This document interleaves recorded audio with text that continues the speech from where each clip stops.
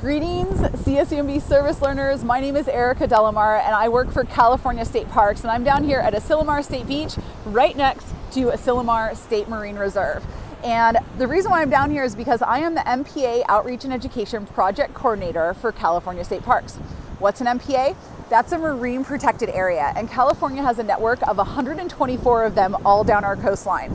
I am also the co-chair for the Monterey MPA Collaborative. It is part of this statewide MPA Collaborative network, and we are working with the network to build a really cool online resource for educators, for parents, and members of the public.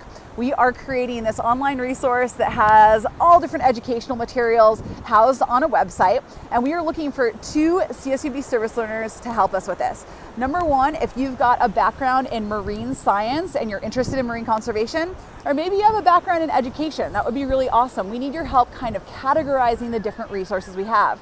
The second type of service learner we're looking for is someone with web development skills who can help us build a forward-facing search page for our online repository of resources.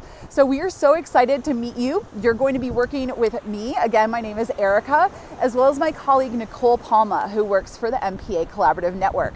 We are based here in Monterey, but this service learner placement can be done from statewide, nationwide. We're so excited to meet you this week. Talk to you soon.